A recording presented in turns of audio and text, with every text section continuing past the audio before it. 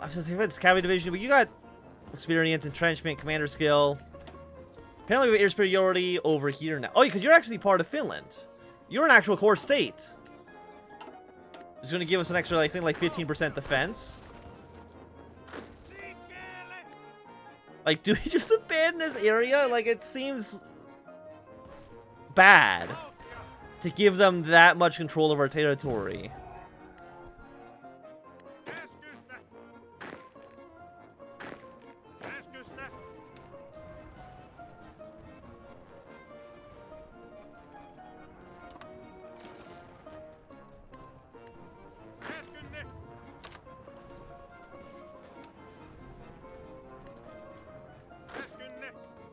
I mean, we'll try it. I don't like it at all.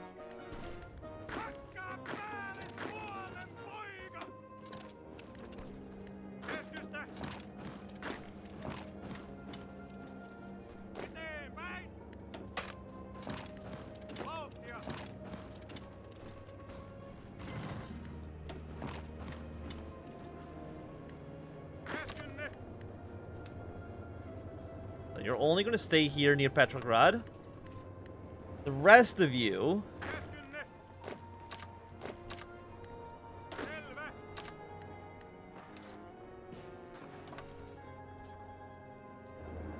Now you're going to try to punch up here. Like, this shouldn't work. Because we have, like, pretty decent defenses around here. Wow, I hate this.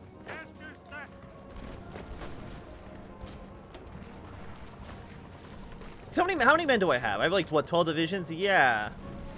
We have enough manpower that we can probably deploy like one more infantry division. Maybe, no, just one. Two? Don't be ridiculous. We can deploy one more infantry division. We're at 6.3 thousand manpower. We can maybe get up to, what will Aldalt serve? You know what? Honestly, yeah, do it.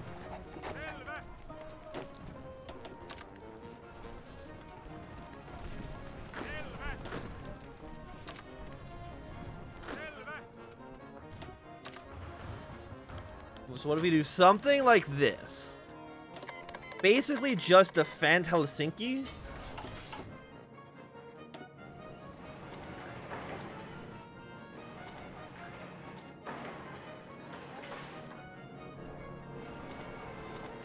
There we go. It's a very weird defensive line, but... Basically, we're just going to let the AI take all this territory. They'll probably have a border with Sweden, but... You know, that is what it is. Okay, so it looks like Bolivia's been annexed. Not a major surprise. Don't even... Like, who are we at war with? A lot of people, I would say. We need Japan to go to war with somebody, or Japan to go to war with the Internationale. But I don't know how likely that is to actually occur. Like, if Russia attacks Transmir, the Japanese should join that war. I mean, Ukraine's losing territory. Donkoban Union. Like, how are you guys doing over here? I mean, again, you've got your little pocket, and you've taken, like, this one province in Lorraine. But that's really not enough to claim victory or anything like that, is it? The answer is basically no, it's not. I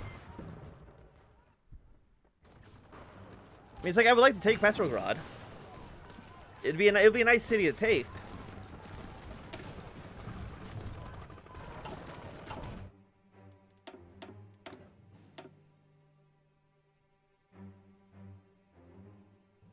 A year ahead of time. Hard attack and more piercing, but I don't think they're really attacking us with that many tanks.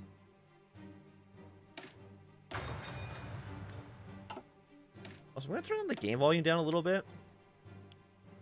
There we go. Just like one little notch.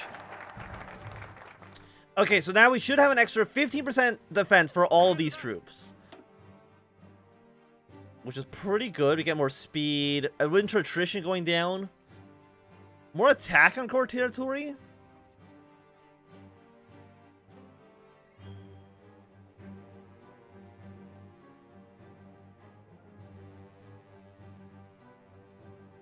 And there's not really anything else we really want to do. So you know what? Yeah, let's go for minus 10% winter attrition. Because right now it is January in Finland, which I'm assuming is probably pretty cold. I've never been. Okay, thank you, India, for the non-aggression pact. Because you don't have a border with the Soviets anywhere else, right? No, you got, like, little Afghanistan that's right in the middle of you, but that's not much.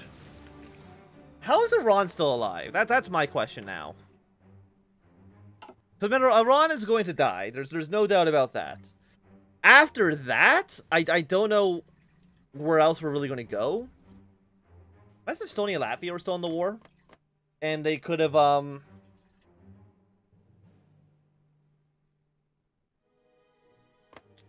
we could have used their troops. That would have been nice. Remember when the Baltic Duchy existed? Those were the days, man.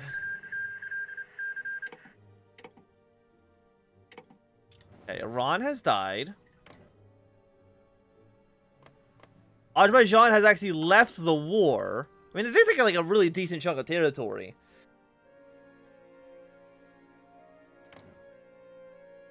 So I think actually, because Azerbaijan left the war, it actually might lead to, yeah, thank you for all the alliance offers, the non-aggression pacts, all that good stuff. I mean, again, how many...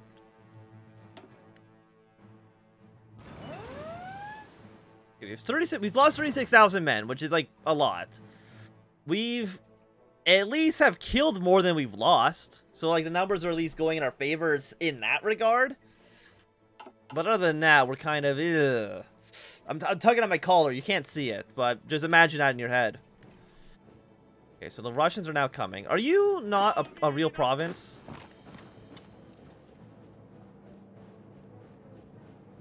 Okay, the Germans are on their way. Sweden wants to send me one division. Thank you. I don't know... Where is this division you sent me? It's in Stockholm. You know what? We'll take them. You know what you can do? Is you can just, like, go over water. Because water would make this much faster than going all the way around. Like, I'm just looking at this and... Who's in charge? I'm technically in charge. Give it to Sweden. This, like, I think, like, the third time I've given away this province. Give it to Sweden. So it's going to cause the Swedish AI to want to go up there and defend the province. Yeah, like, they're making gains against us. Which isn't, like, super surprising. Like, it's something we probably should have seen coming. Australia, sure. West Indies Federation, sure. Are you coming to defend this? Yeah, come over here. The invasion of lowlands. I mean, if the British want to keep invading the lowlands, I think that's kind of fine. Actually, it's the Russians that invaded the lowlands, because, you know, why wouldn't they? But if they don't take a port, they're basically just, like, sacrificing themselves, which is nice for us. I appreciate the sacrifices that they're making. Also, like, this looks like it has one infantry division. I know it's a level 7 fort, but, like, all of you against one... Okay, no, they reinforced the province. I mean, a level 7 fort isn't anything to, like, joke around with. There's... How many troops do the British have? Holy hell. 11 to 63, but they've got every single one of their ports very much defended right now. Which scares me a little bit.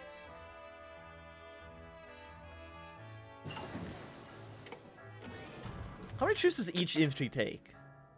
16,000 manpower, huh? Okay, so the Sardinians have landed near Petrograd, because why wouldn't they? We can actually invade? We can invade Russia? I never thought the day would come. Because again, like, I'm trying to think, how many troops do they have? Probably about 100 divisions. Of course, they're fighting a lot of troops down here. They actually have not been able to push their way into White Ruthenia yet. Let's go with...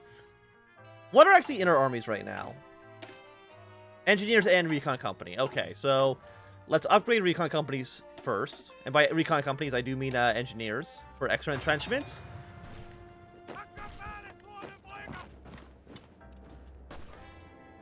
Because you don't have any defenses here. You got Petrograd. Are you gonna, like, abandon Petrograd?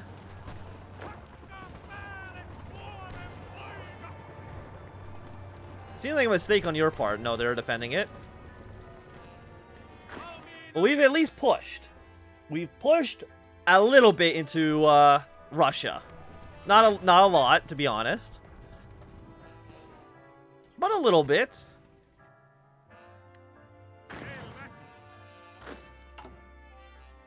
I know these troops are basically garbage. Do you have any tanks? Do you have 81 tanks? Honestly, that's good enough for me. Deploy, deploy. Put them on the front lines. They're garbage, but they're my garbage.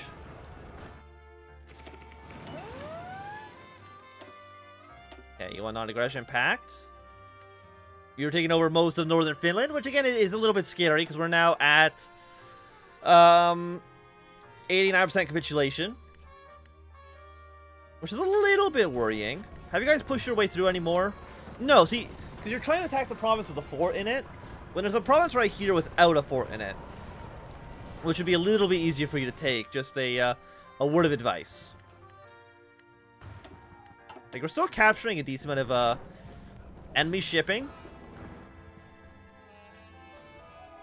I mean, you're soon going to be reaching Finland. Or reaching Sweden proper. We have enough artillery to upgrade you. Upgrade the tanks, even though we're really not making any of this stuff. Because we don't have any steel. Because all of our steel facilities got captured, I think, by the Russians. So we'll import steel from Germany. So we can at least make weapons again. We have full naval superiority over the region. I think you guys can right now dock. Oh, but you're doing such a good job as well.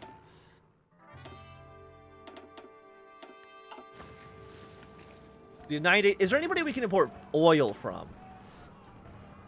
Austria, maybe? Like, if we get 2 units of fuel from you? We are now gaining oil, which is nice. Let's get an extra 10% attack on core territory, which is, you know, what this area actually is. I mean, we're defending decently enough. You just got, like, really high attack values.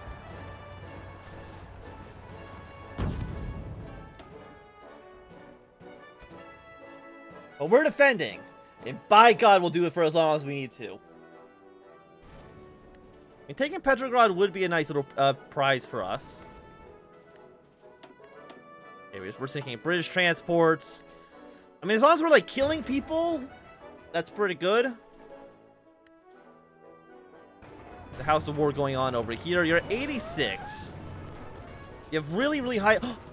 supplies? Thank you very much, all of you.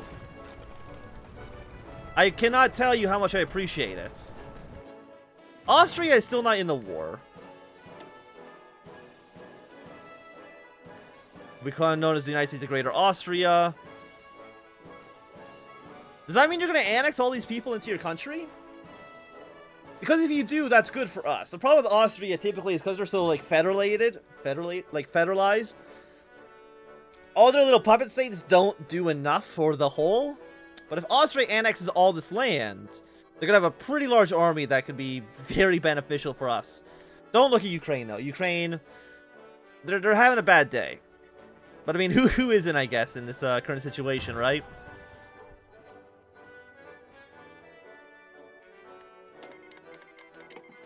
So I guess what we can do, actually, is shrink your front line like this. And just have you basically be on a front line of these 2 provinces. Okay, thank you, Riga, for your singular aircraft. I will always treasure it. Okay, let's take 1 province from the enemy, because we can.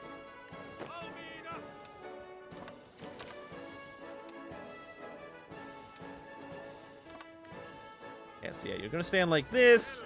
You move your way upwards. We're still missing 1 steel, but it's probably going to be used for convoy or something like that, so it's not really that... Like, we're not that concerned with it. Okay, so we have 146 political power. Is there anything we can actually really do with that? I mean, get war propaganda, but, like, what does that get us? I think basically nothing. I guess we can close our economy.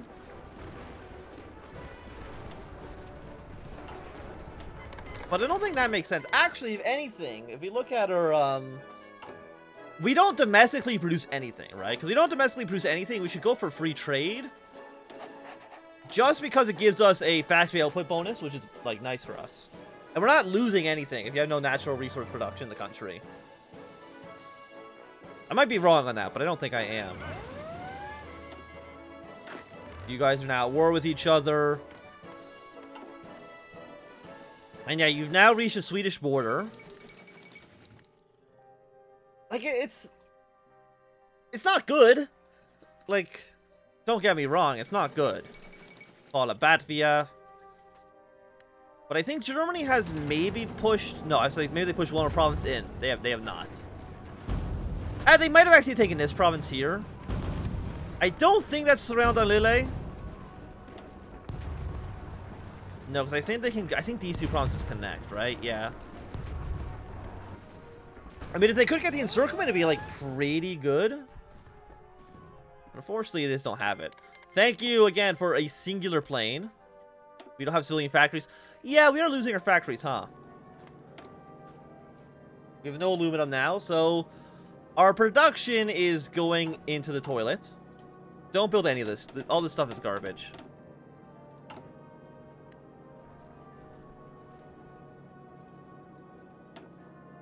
Colonization doesn't make any sense for us, I think.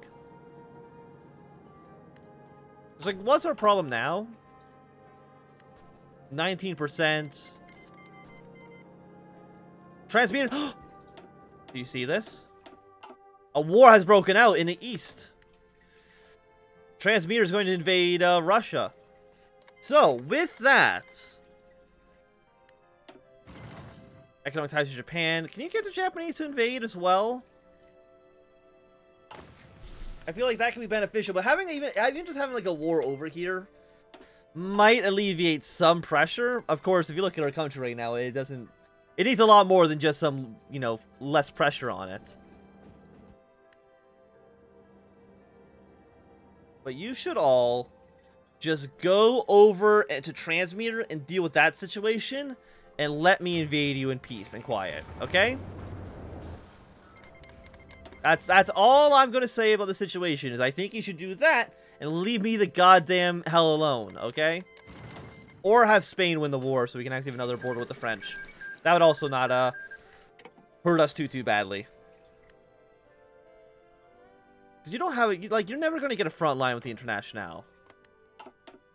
Again, unless Ottomans are gonna win, which I think they actually will, looking at it now. So if they win, and then they join the war and invade the Russians through, like, Central Asia, now we're no longer getting oil as well, because we don't have factories. So, I guess our ships will have to dock. And we got more attack in core territory, which is not bad. Special forces. An extra 5% flat attack bonus. Foreign policy.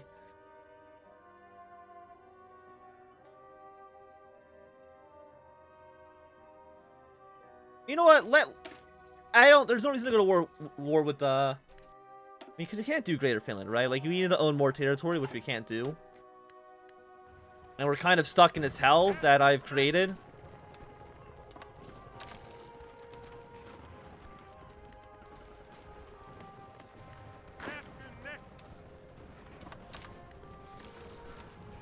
Yeah, so just something like this. Like, how close are we to capitulation?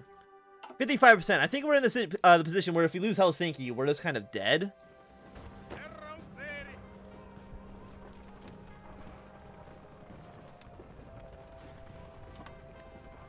Which I will admit, not like a great position to be in. Okay, so we're going to try attack across here. It's not going to work out for them. It's just like we just don't have enough troops to do anything. Kind of one of the problem with playing any small country in Hearts 4. It's just like not having quite enough men. And Finland, you gotta admit, it's got like a pretty large front line for the number of troops you can possibly have, because your manpower sucks ass.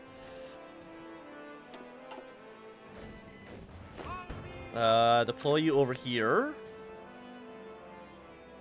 But again, as long as we can defend Helsinki. then we're in the war for the long run. Austro-Hungary is federalized, which means, yeah, you're going to start annexing all these people. Now, you should attack the Italians. Just you know, just an idea, just a thought. You know, it's a thing you could do is attack the Italians. I would be very grateful if you did it.